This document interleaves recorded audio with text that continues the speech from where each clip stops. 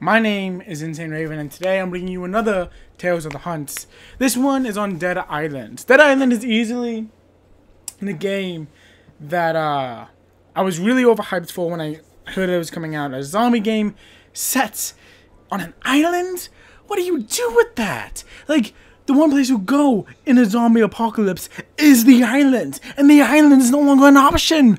What do you do with that? And then I started playing it, and I'm like, oh, fuck, this is what you do with it. It's definitely, it is such a generic zombie game. It becomes such a chore to try to platinum this game. Easily trying to platinum this game is more of a test of endurance than anything else. This is, of course, the PS3 version. It is not the PS4 version. And getting this platinum took me almost 5 years. And when I say 5, I mean it did take me 5 years. It almost took me 6 years. Because it took me like 5.5. And it's a nightmare. Like, legit. The amount of... I played 2 complete full playthroughs of this game. And no less than... not including the 2 full playthroughs, 5 complete run-throughs of Act 1. It is a monotonous sludge of a game to try to platinum. However, if you can platinum it, you feel like you feel it. You feel the weight of the platinum. It's like, ah, I did it! I fucking did it. I don't want to play this game again. I don't have to play this game again because I did it. That's actually real fun fact why I'm not recording actual gameplay for this video, because I don't want to have to play this game again. I played this game so many times, I don't want to have to touch it again. Also, I love the Jack Daniels bottle. Second thing, the thing about this game that I really enjoyed is that I enjoyed playing characters like Sam B. And specifically only Sam B. I remember that Dead Island Riptide was actually one of the games. It was the only time I've ever really commented on an announcement trailer for a video game.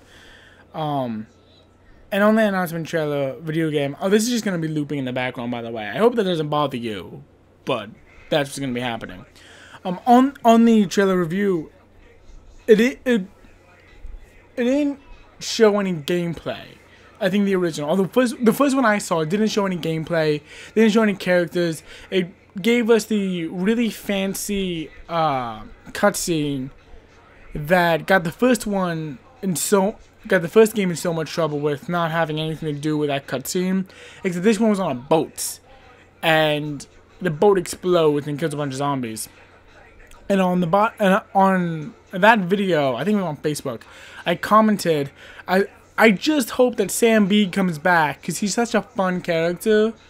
And one of the immediate responses was, oh yeah, so you want a stereotypical black man in the game?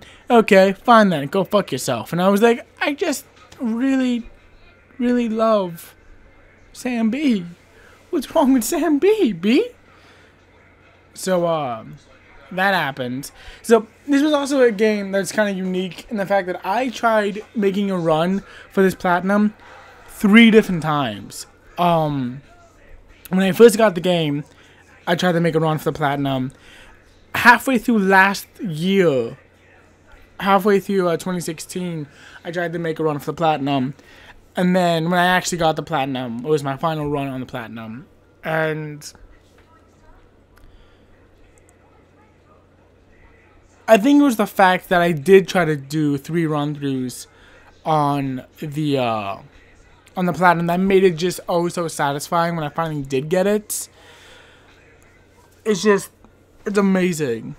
It was amazing to finally get the platinum for this game, especially because I was trying for so hard, and when I first heard of the game, it was such a big deal to me, and I just loved that I finally got the platinum for. It was like one of those games that And because it's been so long, I'm like, I'm never gonna get the platinum. I'm never gonna do it. And then I did, and I was like, oh my god, I got it, guys, I got it. So yeah, so now I'm gonna go into the more specific trophies that are just a bitch of getting, especially this late in the game for the PS3 version. So give me 1 minute. Easily the hardest trophy you're going to get when trying to platinum this game as it exists right now on the PS3 is going to be originality. For the main purpose of people aren't playing this game so much anymore. So unless you want to go and get 4 copies of the game, give it to your friends. Give it to your friends who have PS3s and coordinate a way to get each of the 4 characters represented. And getting this trophy quote unquote naturally, you're gonna have a bitch of a time trying to get this trophy. Also, you guys can't hear it, but I can hear it, and I gotta say, I really enjoy the theme song of this game, even if I have heard it 5 times now. Really still enjoy it.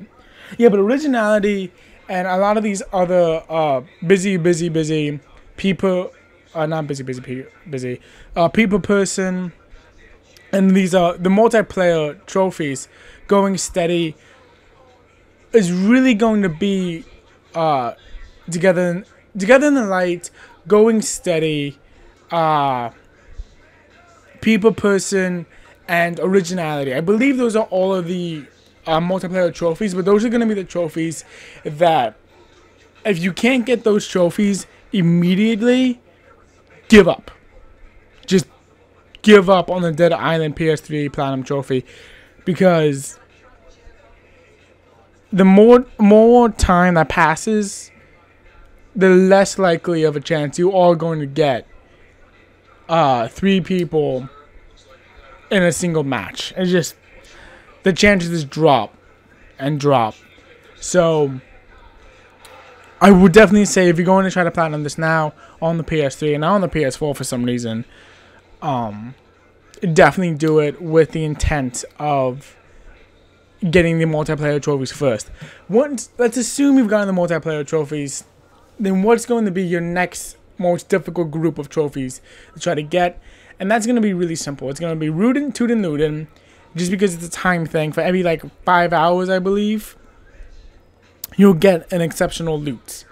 One will drop. So you have to play the game for at least 25 hours, and it sucks. Other trophies that you're going to have a hard time getting is There and Back Again, because there are 2 locations that everyone seems to be having a really hard time with getting, and those 2 locations are, there's one in the city of Moresby, and it's at the bottom left of your map. There's a little warehouse.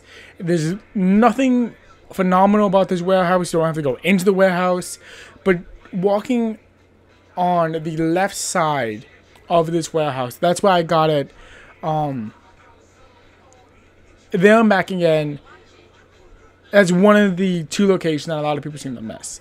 The other location that a lot of people seem to miss is in the jungle, not with the it's the main jungle area. Before you go to the laboratory, there is this outpost that is just above where the main map shows. So pretty much you have to scroll up on the main map to kind of see it, and it'll be right there.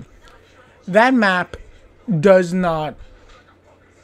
That outpost will not show on the map unless you know it's there. You have to kind of look for it and move your map around before it'll show up. And it's just one of those weird things. It's oh, why was that a thing that happened? It's just this. Sorry. School of Hard Knocks is just a trophy that you have to grind it out. If you personally hate grinding, I'm so sorry. I am so sorry. I had to play the game all the way through, and then I had to play on New Game Plus about halfway through, doing all of the side quest missions and doing everything I could think of doing,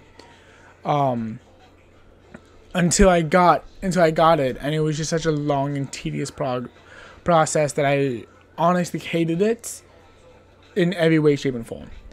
Right for Life is a really annoying trophy that, in my personal opinion, just has no respect for your time at all. And for me, those are the worst kinds of trophies.